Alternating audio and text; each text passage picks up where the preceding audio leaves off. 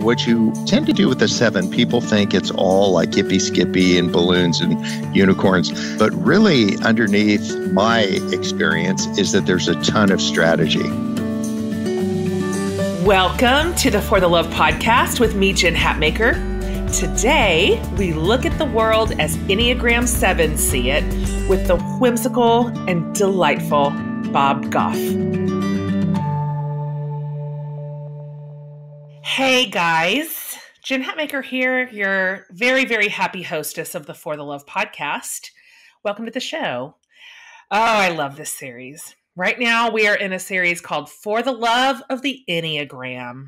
We've been using the Enneagram personality assessment as the lens that we're looking through right now, which has been an incredible tool in my life for sure, in our marriage. And I know tons of you have experienced the same thing. And so super grateful to all these guests who have agreed to go under the microscope so we can explore their Enneagram number and understand how they are wired better. And so today, lucky everybody, we are doing a deep dive with one of, hands down, my favorite people on the planet, who happens to be, and this is no surprise, a big, bright, shiny Enneagram 7, which is also known as the enthusiast, which is the perfect description for him. And you know that I am talking about the one and only Bob Goff. I mean, he's the 7est 7 that ever sevened. Oh, I love him so much. And oh, are you ever going to love this conversation? You know Bob, of course, author of New York Times bestselling books, Love Does, and Everybody Always, also bestselling Love Does for Kids. Fantastic. He actually wears a lot of hats. He's an attorney. Bob is also the honorary consul to the Republic of Uganda, because of course he is. He's the founder of Love Does, which is a nonprofit human rights organization doing absolutely incredible work in Uganda, India, Nepal, Iraq, and Somalia. Plus, he loves balloons and cake pops because he's a 7, as I mentioned.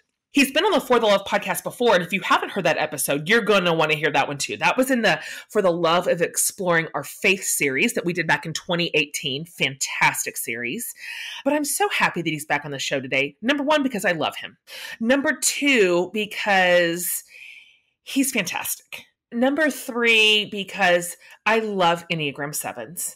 And you're going to get a big dose of what Enneagram 7 energy looks like today. We talk about how he thinks and where the pain points are and what he's going to have to struggle with and what's underneath some of that natural enthusiasm that we see on the surface of Enneagram 7s. And I mentioned to him, but Sydney, my daughter, is an Enneagram 7. And so I love talking to somebody like Bob. It helps me understand her more. It helps me see what's underneath it all. And we're going to talk about the Dream Big podcast, which Bob is doing right now. It's just phenomenal because 7s do help us dream well because they're not really worried about risk to the degree that a lot of the rest of us are. They have big ideas. They are really optimistic and hopeful.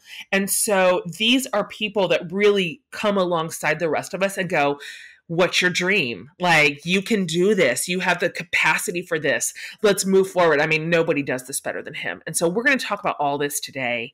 And he is fantastic. And you're going to love this conversation. So Enneagram 7s, pull up a chair. Everybody who loves an Enneagram 7, pull up a chair. You are going to love today's episode. So without any further ado, the incomparable Bob Goff.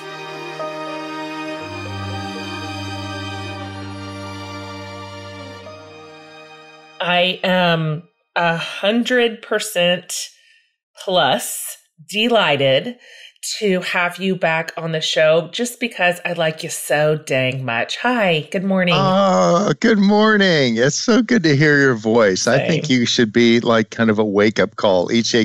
That'd be a lot of calls for you to make, all the people that you encourage, but you are so dear to Sweet Maria and I and your family. And just thanks for letting me get a little bit of time to talk. That's great. You know, we feel exactly the same way. I was just inside with the family and I told Brandon and the boys are in the kitchen. And I said, okay, guys, I'm going out to my office. I'm hopping on the phone with Bob Goff. And at least 3 of them went, oh, lucky.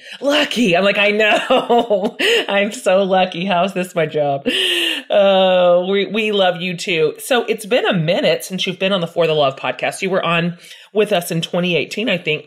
And so I know you and I pay attention to you. So at this point, you could have discovered 15 new animal species by now. And who knows what you've dreamed up? Who knows what you've done since then? I wouldn't be surprised. All kinds of mischief. I had such a fun thing happen. We've got a little pier behind the house and a little boat at the end of it. And there was a couple that were there. And so I said hello to them as I walked past, and they looked just a little down in the mouth. And so I said, hey, what's up? You guys, are you okay? And they said, actually, we're ICU nurses. This fella and his girlfriend, they got engaged. They were supposed to be married next weekend. And so they said, but the church is canceled. Everything shut down. And I'm like, I'm a captain and I'm ordained. So what if we marry you on the boat next weekend? And you should see, they just lit up. So we're just getting ready to throw a wedding on the boat. Oh my God. It's going to be a small wedding because it's a small boat, but that is pure joy for me to just think.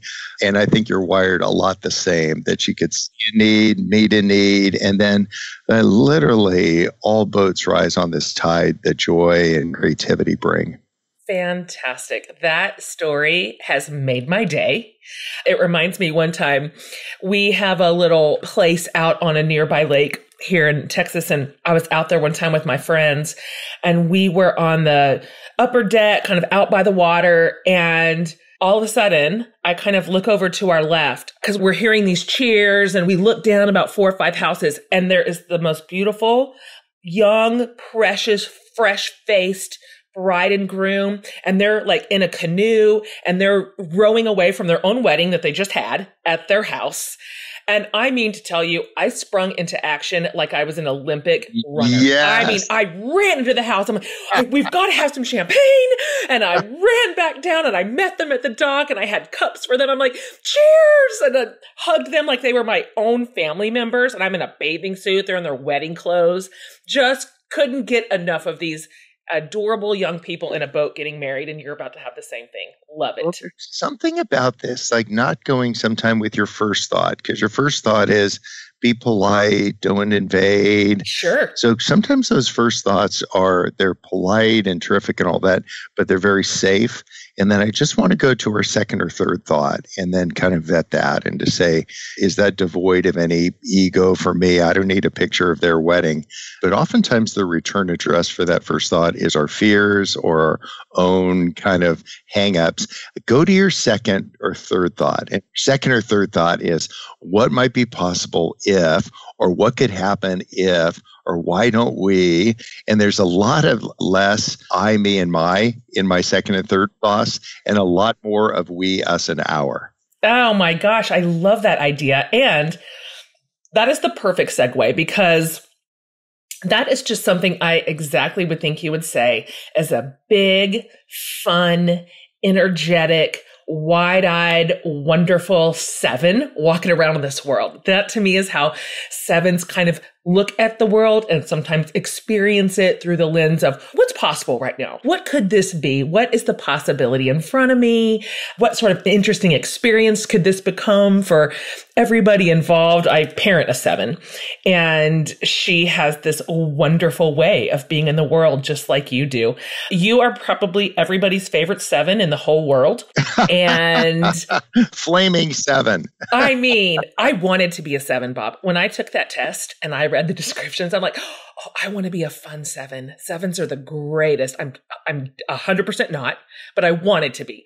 I wonder if you could talk for just a minute about what it means. So most people listening have some idea about the Enneagram, but what does a 7 walk through the world like? What's going on inside your head? Oh, yeah. I was just talking of the dozens of things you and Brendan have inspired me with. I bought this old Jeep, 1962 Jeep. It just thrashed. And it goes uphill okay. It actually goes downhill okay, too, but it has no brakes. And so That's tricky. A 7, you're thinking, I've just turned this car into a roller coaster. So true. So some people would stay on the flat areas because it could coast to a stop, and others would see what's the tallest hill I can find. Sure. Yeah. And so there's not a wrong way, but what you tend to do with the 7, people think it's all like hippy skippy and balloons and unicorns. But really underneath my experience is that there's a ton of strategy. It's like a mile deep that you know why you're doing what you're doing. You're actually situationally aware, and you're aware of your feelings and why you're doing these things. And that's the trick, because anybody can be enthusiastic. Get on enough drugs and you will be. But I would say, what if we're actually mindful, that we could actually pause and say, why am I doing what am I doing? Is there a bunch of ego in this? Is there a bunch of just me covering up my insecurities or trying to distract myself? Or is there really a beautiful purpose, that this beauty of adventure in our lives? And my first thought usually is, what could possibly go wrong?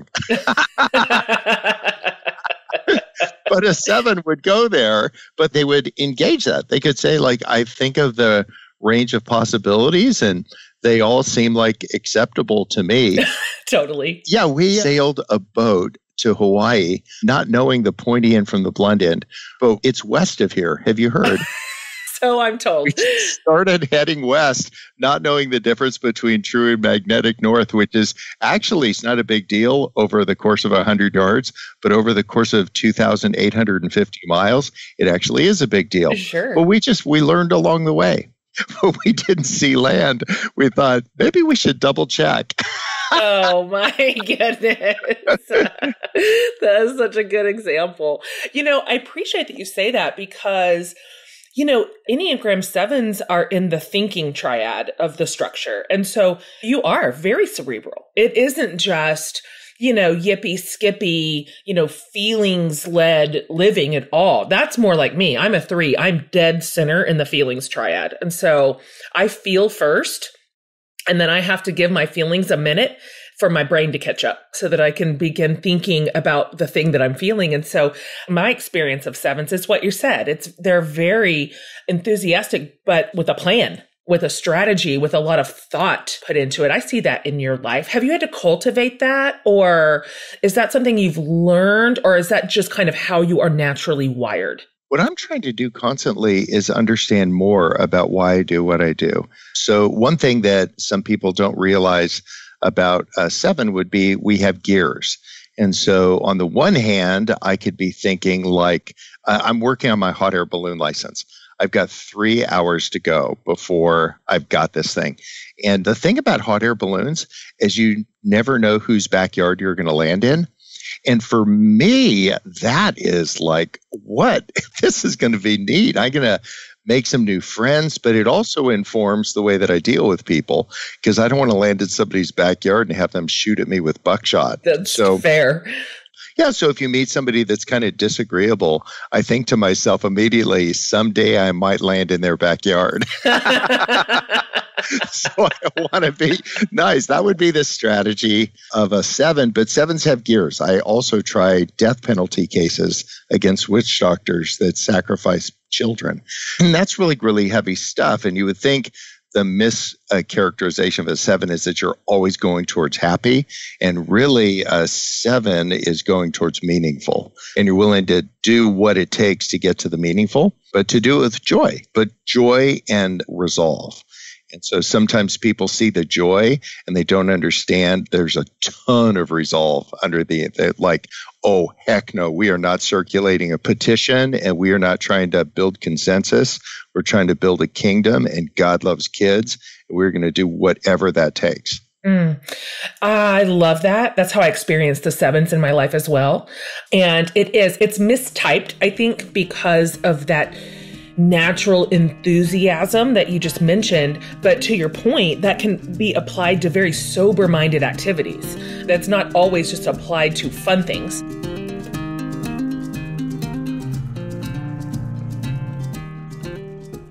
This is the honest truth. The FabFitFun Summer Box is seriously the best box I've ever gotten.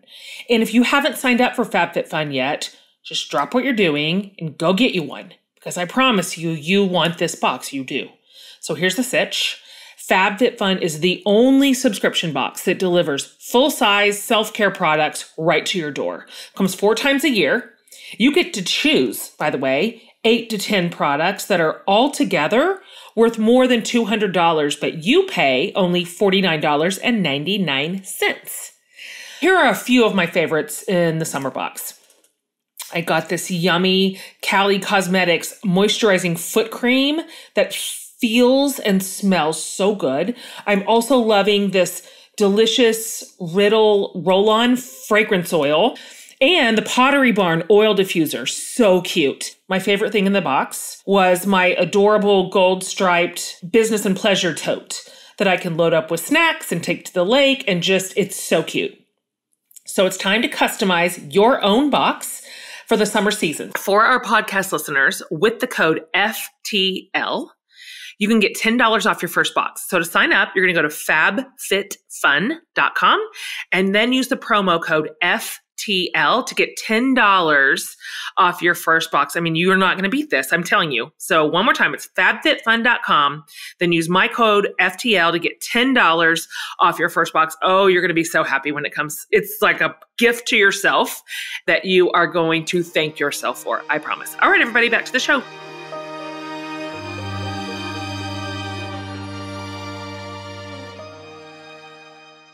What's the underbelly of that level of like thoughtful enthusiasm and dogged commitment to the thing? Like, where's the rub? What would you say is the pain point that a 7 really has to be mindful of and pay attention to? Well, for me, I would say the underbelly is that when I'm not operating in a really healthy spot, it's because underlying all this is a deep-seated fear of rejection. Isn't that crazy? You'd think the happy guy, the balloon guy, the whatever. But I would say I've never had a chance to walk out on a stage to speak to people.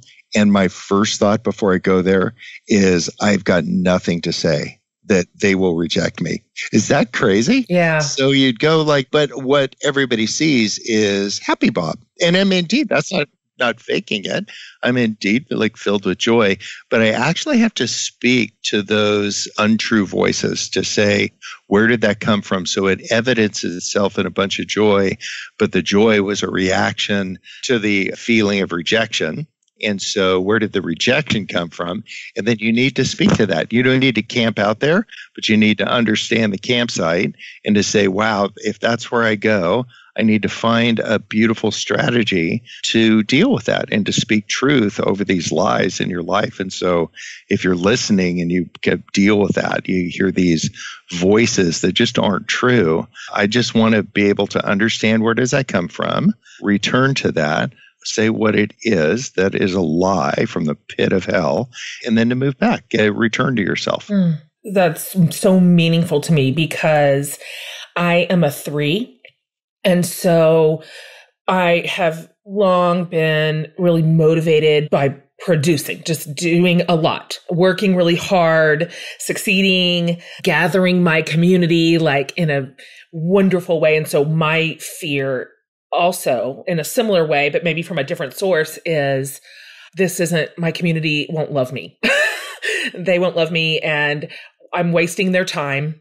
And whatever it is I've created or produced, whatever it is that I've worked on to say right now isn't good. And it's going to waste their time. And it's not going to matter to their lives. I do too. People ask me too, Bob, I speak a lot like you do. And I've not done it as long. I think I'm pulling in around maybe 15 years at this point. I'm still nervous. There isn't a time where I'm sitting in the wings waiting and my stomach isn't rolling and I am having to talk to that mean voice, mean voice, just like you. I appreciate your honesty in that because we wouldn't look at you and ever think that about you. We would never think you would think that. Yeah, isn't that interesting how we can misunderstood? And so instead of maybe having envy for somebody else's characteristics, or you see an attribute that you'd say like, oh, wow, I find that really attractive, to instead of having envy, feel empathy for that, to say that going with that probably is some other stuff, and then engage that in your own life and to say, hey, who is at the best version of me? And I think if we want to do something just terrific, if faith is a big deal for you and you're listening, you want to dazzle God, go be you. Just figure that out. And then the beautiful thing is that we're moving targets. That was the best compliment somebody gave me. They said, Bob, you're a moving target. I'm like, oh, really? That's awesome, because I want to be that new creation, like new Bob. Leaving old Bob behind and engaging new Bob. That's great advice. One thing that I love that we can count on from our wonderful sevens in the world and in our lives is you do have real natural curiosity about what's possible. You do have natural enthusiasm, and you're wonderfully, what appears to be somewhat risk averse, or not risk averse, I should say. You're willing to take chances. You're willing to kind of step out and say, well, let's just see what happens. As you said earlier, I see nothing but possibility. Everything can go right. And I love that. And you do that. And we follow in your wake. Just keep landing the plane. When you are flying an airplane and you practice when things go bad, and you do three things: you pick, you pitch, and you point. Oh, mercy. You pitch forward into it. You don't pull back, because our first reaction is like, oh, heck no. Right. But to pitch forward into that, to pick a place, a field, a road, a something, not a tree, and then to point at it. Well, sure. There it is. If we had, in a moment of a lucid thought, said, what I want to do is I want to know what I'm pointing my life towards, then it'll probably give you, I don't care what number you are, it'll give you something, a game plan, when inevitably things go a little bit wrong, that what are you going to do next? I mean, we had our house burned down, for heaven's sakes, with everything in it. And so that was one of those moments like, oh, it's like everybody threw the sock drawer on the floor and then lit it on fire. But what we decided to do is like, why are we doing what we're doing? And we really want the end of the story not to be a bunch of ashes and an insurance claim. What we wanted to do is to say, you know what, we're going to rebuild this. And so I've never operated a 150-foot crane before. Gosh. But I got one. They are so fun. You should see the rope swing that makes.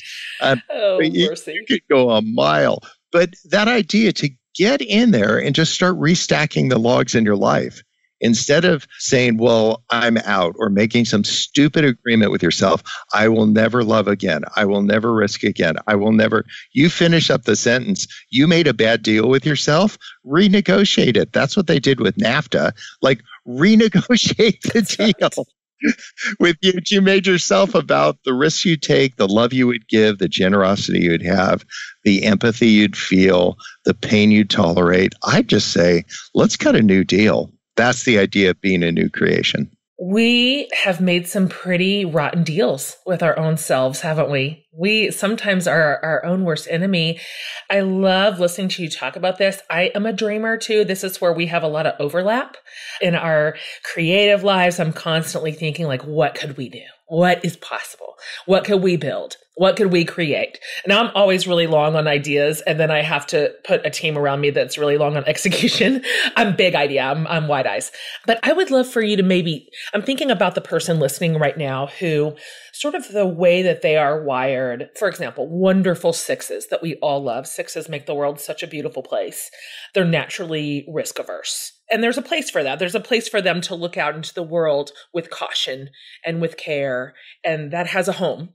What would you say, though, to the person that's listening and they hear you talk so wonderfully and with such possibility about dreams and where we want our lives to point, and it feels impossible. It just feels like I couldn't even know where to begin. I couldn't even know what first step to take. I'm not even sure I have permission to dream like that. Maybe that's just for the sevens in the world. How would you speak to that person? Man, I would just remind you of what you know is already true, that God does not compare what he creates, that he has something really unique in you that he's created, and just get some skin, bring all of your sixiness, get that in, throw your hat over the fence, and to say, what am I going to do? And if we could just listen to, if we could kind of narrate our life a little bit more. Do you remember that movie, The Sandlot? Did you watch that? I love that movie. I love that. Remember how there's a voice kind of over the whole thing? And the plot of the movie was really simple. They needed a ball. The kid needed acceptance. He got the ball. It turns out it was signed by Babe Ruth. It ended up over the fence. And the whole movie is, how are we going to get the ball? And at the end, they realized they could have just walked up to the front door and asked for it. But it doesn't end with shame that you spent all this time wasting it. He ended up with a ball signed by everybody. So there's actually something bigger in this. And if you could narrate over your life, kind of like the Wonder Years voice that comes over there and speaks down on what's happening in your life, I think whatever number you are, speak down upon your life. Just narrate what this is happening. This is Bob growing up.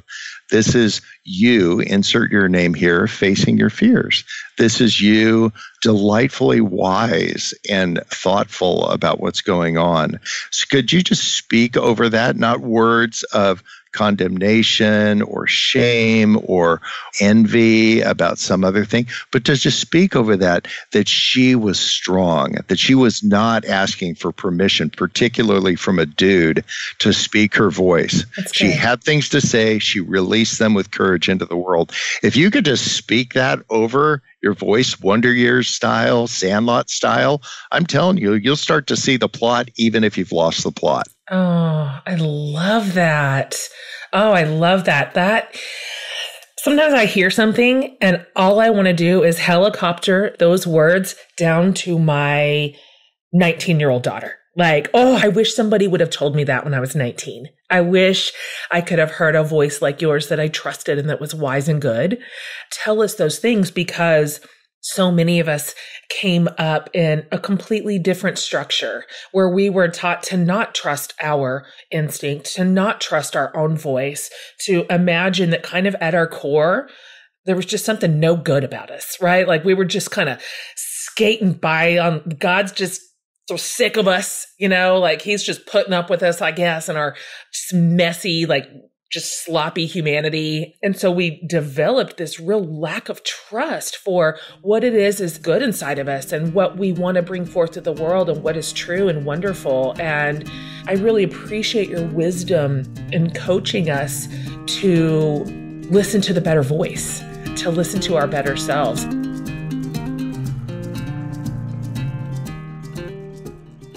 Guys, I want to invite you to something I think you are going to love. I really want you to join the Sisterhood of the Jen Hatmaker Book Club.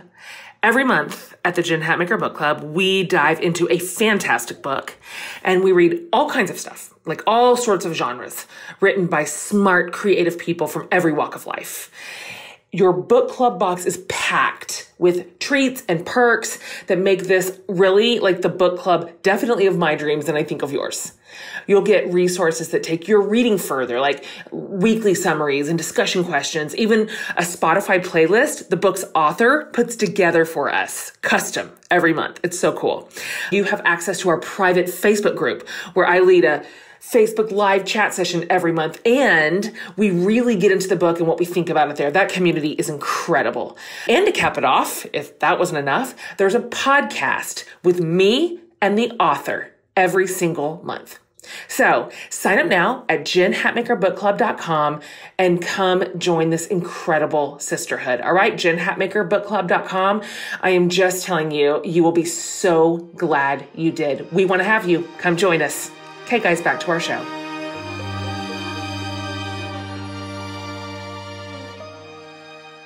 I think you see the good in people naturally. This is something very, very wonderful about you that has meant so much to me, so much to Brandon. Right in a moment where we just needed someone to see something good in us, you just came in clutch for us, just absolutely clutch in a really, really important time. And so is that something that you have always felt toward people? Have you always naturally looked around and just been like, man, people are great? Yeah, I think I've bumped into a couple people as a lawyer in particular that are very difficult. to deal with. And then some of these people that we now have in a witch doctor school are actually used to do some really horrible things. But what I've tried to do is you can't engage it if you don't try to understand it. And then if you don't try to understand it, you'll never engage it. And so I'm on a little bit of a loop to say, if there's a really disagreeable person, whoever it is, I don't care what hairdo comes to mind, that you'd say, what I want to do is I want to engage this, not just with criticism or sharp words, but I want to try to understand. I wonder what is actually going on underneath the surface. And if we can understand and have some empathy for that, you might not agree with it. You might actually press every button that you've got in you. But to say, I want to engage it, I'm not just going to engage it with a bunch of wrath and pointing bony fingers, but to try to understand that and then to say, and so how will I react? Like, what's my thing? Because I have some ownership over that. And I'm just constantly figuring that out. And I'm just so not there. But I'm trying to understand what's going on. And it's usually one or two pieces of information that would clarify everything. I'll give you an example. A friend was telling me a story. He said, do you want me to hear a story? I'm like, just so long as it's clean. And he said, a man walks into a bar. And I'm like, oh, here it comes. And the guy behind the counter pulls a gun. And the guy that walked in said, thank you. And he left. I'm like, oh, weird story, bro. Yeah. I'm like, I felt like I was missing some information. I'm like, sure. I was looking at him and he said, oh, the guy that walked in had the hiccups. And like that actually gives some context to what's going on. Mm-hmm. There's a woman who's so agitated. She's a police officer. It was Chicago and she's yelling at everybody. I thought she was going to stroke out. And so when I got out of the cab, I walked over. I'm like, oh, honey, are you like, okay? Like you need a puppy or something. And she looked at me kind of surprised. She said, oh, no. I'm just cold. This is how I stay warm. I'm like, just by yelling at all the cars. And I'm like, well, actually, with that bit of information, that would make sense because it was awfully cold. So sometimes we're just missing one or two bits of information. And instead of thinking how screwed up they are or reflecting how screwed up you are, what if you just say, what's the bit or two of information? You can even substitute. You can have a placeholder and just say, I wonder if they're just as insecure as me. Totally. I wonder if they're dealing with some of the things that I'm dealing with, just in a different variety, and that they're expressing that in a really different way than I am. I'm not saying you need to mirror that to other people. I'm just saying you need to understand it so you can be at peace with the world. That's a nice way to live. That's one of the things I'm kind of hopeful whenever we emerge from this moment in time, from this moment in history where we are at least physically disconnected from each other, just our bodies. We're sort of in isolation. And one of my real hopes as I think about what's this going to look like next? What's our new normal going to look like? Because I don't think we're going to return to just the way it was. How are you and Sweet Maria doing right now? Because you're a real people person. And I'm wondering how this moment feels to you guys. I'll say for Sweet Maria, who is she would say extreme social anxiety. So she is very, like, as you've experienced her, she's just delightful and engaging. But if you put her in a bunch of people, that would freak her out. So when they said everybody needs to go into isolation, she's like, yes. She's been training for this her whole life.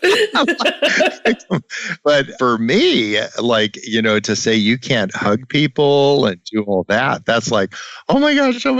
In answer to your question about how we'll walk away changed, you don't need to just read Henry Cloud's book on boundaries to start respecting people's boundaries. And so as people were getting acclimated to that, we're trying to learn how to distance but be together. And you don't need to wear a hoop skirt to keep people 6 feet away from you, but to find ways to create the space that you need so you can thrive. I think that's one thing that I'll walk away with, because I won't be giving hugs to people anytime soon. I don't mean in the next 3 months. I mean in the next 3 years, which for me will be like carving a new little groove in my brain, because that's my go-to, because we're here and we're together.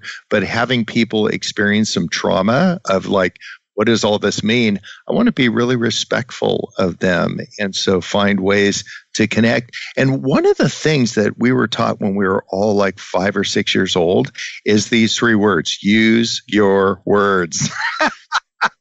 So you can replace a hug with some words to say, not just like I'm giving you an air hug, which is super fine. But what if you say, one of the things, Jen, that I love about your character is your engagement. I've never felt that you disapproved of me, even though I know that I'm do life differently than you. I've never felt or sensed your disapproval of me. And I've always felt that you were a courageous, capable woman, but I've shared some moments with you when you've been really soft and approachable and kind and vulnerable and didn't have the answers. And I just so appreciate that. It really gives me a lot of courage. I'm not just blowing sunshine at you, these things, Jen. I just gave you a hug and I used my words. That's good. It's great to watch that right now too, just to see how human people are finding ways to love one another well and connect from all of our homes and show appreciation to each other and figure out how to support one another through what is a lot of loss and trauma and fear. And it's just really something to know that, we had this in us all along. We didn't develop this because of a pandemic. We always had this option. We always had the option to love one another like this and to use our words like you just described in very powerful ways. I mean, those words mean something. They matter. They land. They affect me. They affect people. And isn't it wonderful to think we can still choose this? We can take this generosity with us toward one another, toward our communities, toward our healthcare workers, toward all of our essential workers. And that feels wonderful to me. That feels like we've just discovered our own potential. And now we've seen what we can do with it. And now we get to choose to hang on to that without leaving it behind. I believe in us. I do. I believe in us to make something beautiful when this is over.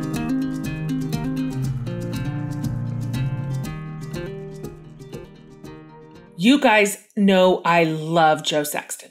Joe is a leadership coach, an international speaker, and an author, and a wise and faithful friend. And listen, Joe has an online group leadership coaching program specifically designed for women to own and accelerate their professional and personal growth. And trust me, you want to be a part of it. As a member of the Joe Sexton Leadership Coaching Program, you get access to tons of stuff, like a live video session every Tuesday with Joe, tactical workshops, virtual community meetups, and mentor interviews with other leading voices. And these mentors are a big deal. They just had LaTosha Morrison, in fact, as a guest, another fierce friend. Tasha is a diversity expert and unity champion who founded the organization Be the Bridge to address racial brokenness and systemic injustice. You can sign up for a free 30-day trial of the Joe Sexton Leadership Coaching Program and still access the workshop with Tasha, not to mention all the archives and replays of Joe's coaching sessions. These are gold, you guys. So go to joesaxtonleadershipcoaching.com/forthelove to sign up for your free trial. Do this for yourself. Do it for your community. Sign up for your free trial at joesaxtonleadershipcoaching.com/forthelove today. Okay, back to our show.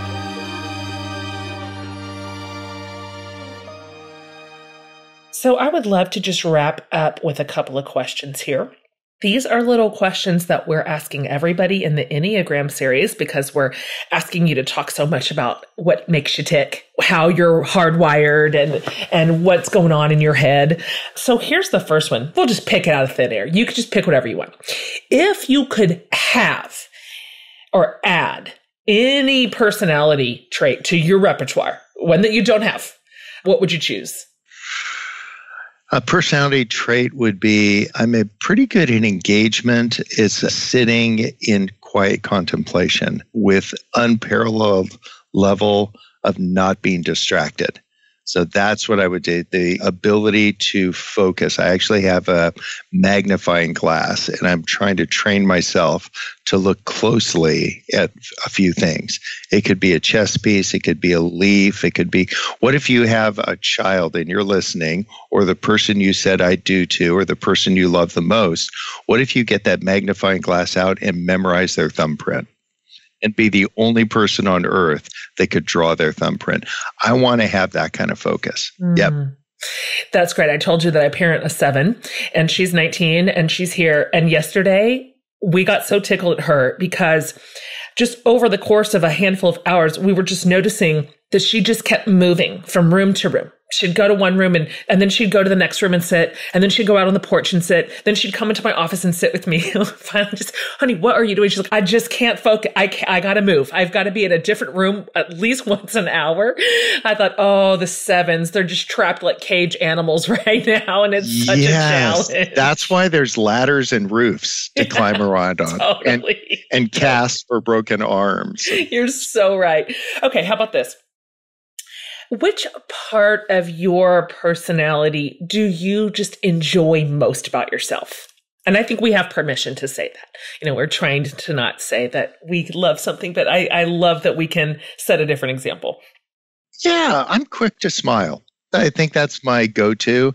Even if I'm puzzled, I don't get a furrowed eyebrow. I get a smile. I go like, that is amazing. That is the stupidest thing I've ever heard, but I'm quick to smile. Love that. Last question, which we always ask in every series, and you've answered it before, but I'm curious to hear what you're going to say now. It's Barbara Brown Taylor's question. What is saving your life right now? Oh, what a beautiful question. That's so surprising. I think the thing is hope. Hope feels like it's buoying me. I'm looking towards the horizon. I'm not just looking down at my feet, but I'm aware of where my feet are. But I'm looking towards hope. I'm not going to skip over everything between my feet and the horizon, but that is saving me. And I don't need to know that destination. I just have so much comfort in knowing that we're moving in this direction. What I want to do is keep looking at this bright hope on the future, moving in that direction, not ignoring the people that are in front of me, or I wouldn't have met that couple on the pier yesterday. That is beautifully spoken, just like I love a 7 to speak. We love you for that perspective. We love you to hang on to that hope and to keep our eyes up, keep our chins up. That is so needed and so good right now. And you are hands down one of my favorite 7s in the whole entire world. I adore you. I love you. I love Maria. I am so grateful to just be in your orbit. And thank you for coming on today and for being so you, just exactly who you are and how you are. Thank you. And everybody listening, continue to find safe people like Jen in your life. And she is a safe person for me. And surround yourself, that Proverb 4:23, above all else, to guard your heart. And you can do that without getting inside the vault and closing the door. Just find some safe people. And Jen, thanks for being one of those safe people for me. Love you much. And now, to tell us more about the music you've been listening to in this episode, we hear from composer Ryan O'Neill, aka Sleeping at Last, about the inspiration behind this piece. Type 7s are so great. If I could transform my type 9 self into another type, I would definitely choose 7. There's just something so infectious and inspiring about 7s. And in my life, anytime I'm with a 7 for a little bit, I'll go away feeling super inspired and uplifted. So obviously, I knew that this song needed to feel hopeful and energetic and optimistic in nature. And I gave myself permission in the production to feel like every layer counts and goes in. So it was a lot of fun to just record anything that I felt like recording, any instrument that I had in the room. I even pulled out a giant bin of my kids' musical instruments and recorded all of them. It was so much fun. It was sort of like a everything goes kind of scenario. Bob Goff, who is an incredible force of 7 nature, he has meant so much to me and my family. And he was kind enough to lend me his ukulele skills. So he recorded a little bit of ukulele and sent it my way, which is in the song as well. Peter Pan is often used as an example of a type 7. So I watched that film a bunch while writing the song. I also watched Inside Out, which features joy as another pretty great example of 7 and illustrates sort of the hardships of being a 7 as well. And with every type, Peter Pan as well, 7s have their shadows. The need is to avoid pain. And so I never speak pain's name in the song, but I do reference it in other words in several of the lyrics. I just wanted the redemption story here to not pull on the ankles of type 7s to bring them back down to earth, but I wanted to gently help them to remember that some of the most beautiful adventures and experiences that people can have are right here with the people we love and exactly where we are right in the present. So my hope for this song about this extremely dynamic type was to celebrate that energy and that optimism. They are remarkable people, and actually, in spite of the desire to want nothing to do with pain, they're actually probably the most equipped to handle pain well and to help others do the same. So we are incredibly lucky to have 7s in the world, and I hope this song honors them.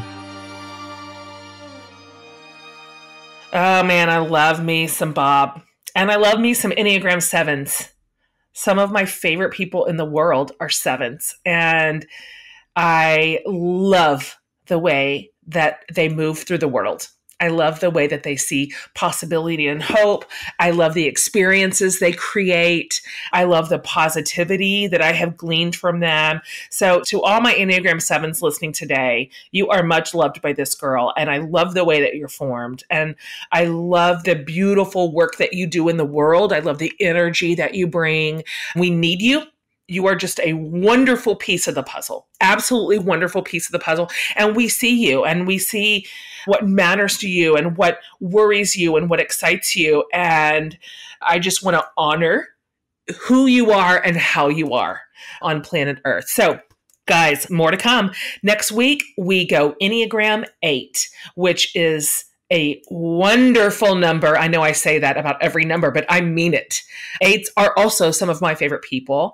And I share some energy with an 8 as an Enneagram 3. And so this just feels like a personality that I really deeply understand in some ways. So I can't wait to bring you that conversation, you guys, and you're going to love it. So whether you are an 8, you work with an 8, you are married to an 8, you are parenting an 8, you are friends with an 8, you're going to want to be here next week. See you then.